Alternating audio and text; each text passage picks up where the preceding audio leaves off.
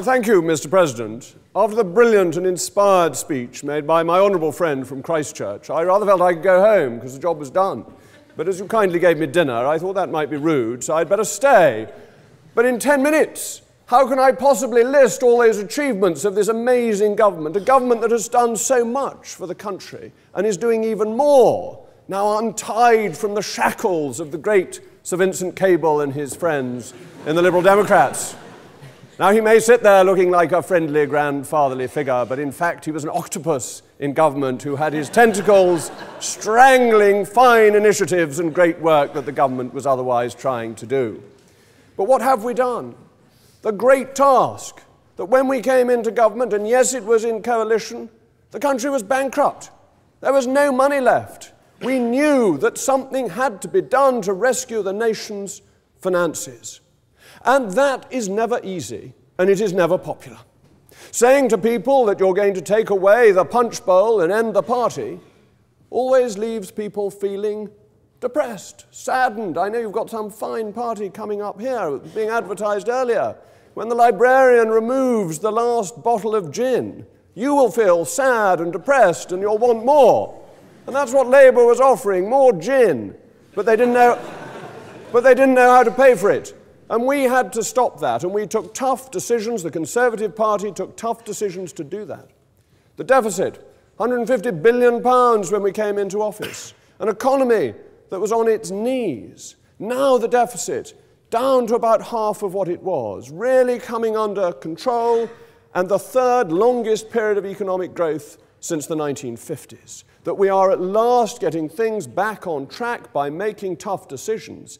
And why those tough decisions were so important was not because we wanted to stop people drinking their gin or alternative spirits. No, the reason we did it was because it was the only way to get the economy back to health. That because we were tight on the fiscal settlement, interest rates were allowed to stay low, quantitative easing could remain in place, and that meant that businesses were able to continue to borrow, that they didn't have banks foreclosing because money was cheap, and even more importantly, individuals were able to stay in their homes and continue to pay their mortgages.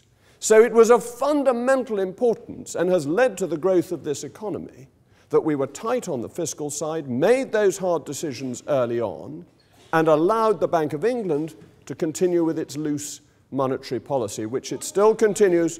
It would be a great pleasure to give away to the distant voice. Where are you? I can hear you, but I can't see you. Someone speaking for God, I think, from the nethermost. Why should we have confidence in this government's fiscal policy that was resulted in one of the slowest recoveries on record of any recession?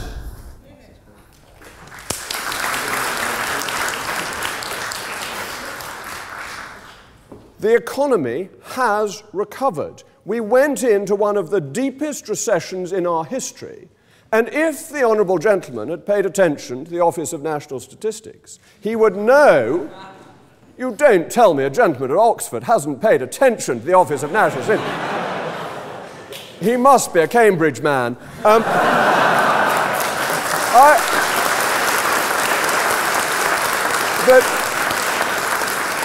But if he had, he would know that the figures were subsequently revised to show that the downturn was even deeper than initially expected, and the upturn has been faster than initially reported by the Office of National Statistics. Revisions to GDP forecasts have shown actually it's been a pretty good, well-founded, and now long-lasting recovery. And look at the rest of the world. Look what's happening in continental Europe, where they're shackled by the euro, where they can't recover. The only other country that is doing anything like as well as us is the United States. China is having economic difficulties. Across the emerging markets, Brazil, Russia are having economic difficulties. The UK, thanks to the sheer brilliance of George Osborne, David Cameron, and of course the President of the Board of Trade, Sajid Javid, is seeing a proper, well-founded recovery. And that is why you should have confidence, because let me remind you of a little bit of history.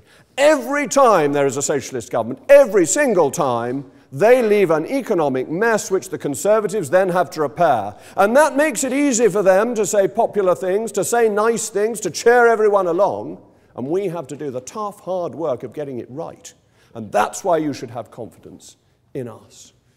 But you should also have confidence in us. As my honourable friend from Christchurch was saying, and as the Prime Minister set out in his speech last week, because of what we fundamentally believe, what makes us conservatives?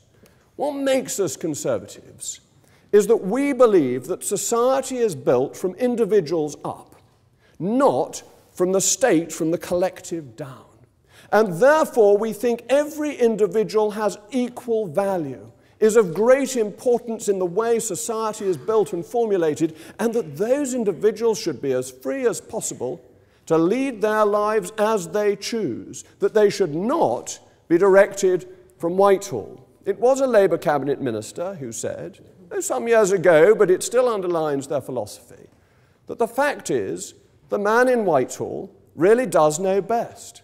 That is the antithesis of what I believe. I believe the man in Whitehall, however clever, even if he's got a double first from Oxford, which a lot of them have, does not know better than the random decisions of millions of people about how to lead their lives. And if we have that real belief, a core to our conservative philosophy, then every British subject, every subject of Her Majesty living in this country is of equal value, and the choices they make for themselves are of equal worth, whether they are an immigrant who got their passport yesterday, or whether, like me, they're about 3,000 and have lived in the Somerset that time.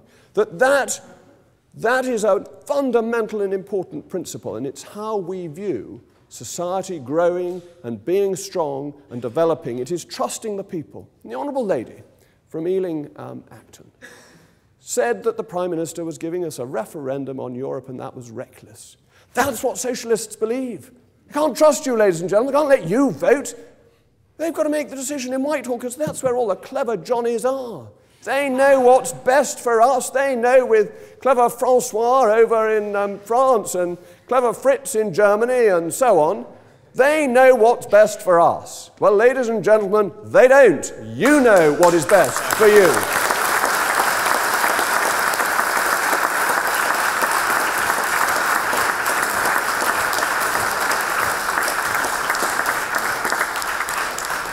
But I know that I am addressing, and I can say this without sounding sycophantic, some of the finest young brains in this country. You wouldn't be here, you wouldn't have got in if you weren't. And you know that if you have no confidence in this government, you have to have confidence in something. You have to think that there is a government in waiting that is competent, urgent, ready, willing, and able to take over running this country. Do you really think that that is there in the Labour Party today?